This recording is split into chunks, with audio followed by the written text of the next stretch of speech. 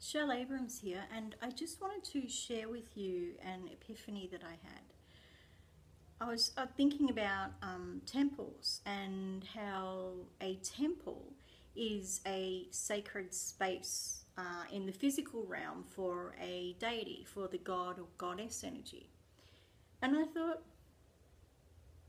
would you graffiti inside a temple?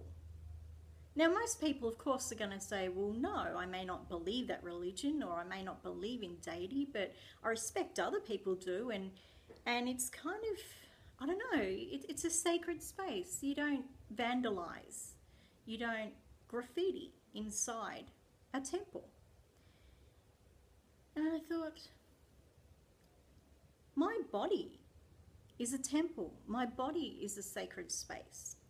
All of us, all of our bodies are temples.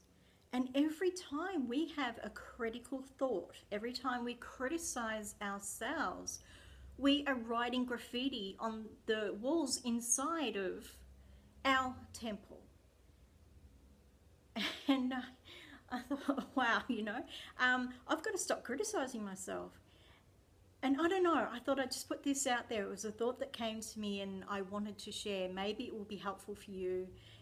Maybe it won't. I don't know. But maybe it's time we let go of the graffiti and the criticism and start respecting our temples.